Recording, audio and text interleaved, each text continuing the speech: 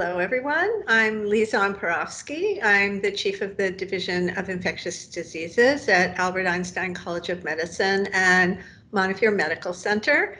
And I have the great honor of interviewing my colleague, friend, and faculty member, Theresa Madaline. Thank you, Dr. Pirofski. I am the healthcare epidemiologist for Montefiore Health System, which means that I oversee things like infection control, hospital epidemiology, and our outbreak and pandemic response. I'd like to hear from you about protocols, about treatment.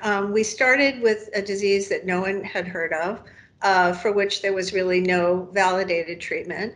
And here we are, months later, having possibly one treatment, at least that has been granted emergency use authorization, and there may be another on the horizon. How, as an academic medical center, were we able to kind of leverage the expertise and the understanding of people that contribute in different ways to treatment protocols and to reacting to available knowledge about this disease?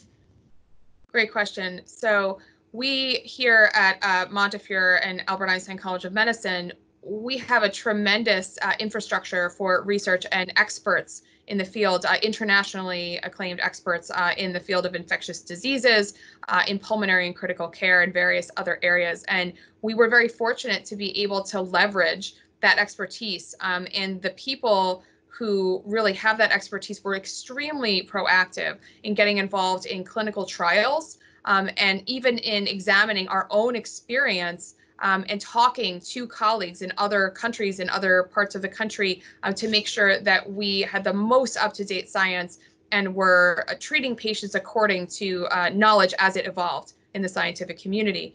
So a great example of this is, in fact, your own convalescent plasma trial. Very, very important work based on a wealth of knowledge that plasma from people who've recovered from an illness can be extremely effective at treating somebody who has a severe case of that illness. And so that early on, even in this process, we were able to actually leverage that and to begin a clinical trial, particularly because our New Rochelle community in Westchester had an outbreak that just preceded the New York City surge. So all of those people were very graciously willing to donate plasma for that trial. So that was incredibly valuable and successful. Also, we were involved in the remdesivir trial very early on. So Dr. Zingman, was the PI on that trial, and we were able to really benefit from the knowledge that came from that trial as soon as it became available. Not only did our patients get to benefit for those enrolled in that trial, but the second that data was shared with other people, we immediately were able to pivot. We pulled together a group of experts, and we explored all the various pathways that were available to patients to access remdesivir, and we were able to put together a treatment protocol based on the actual science of who benefits, what dose is optimal, what duration is optimal. We took that information and within a matter of days had a very extensive protocol that allowed as many patients as possible to benefit from that drug, not only at our medical center in the Bronx where the trial had taken place, but we actually shared that resource across our entire health system. So I think that being involved in the science and really having investigators and world-class experts really allowed us to be at the forefront of every possible treatment for this disease, and our patients were able to benefit from that knowledge.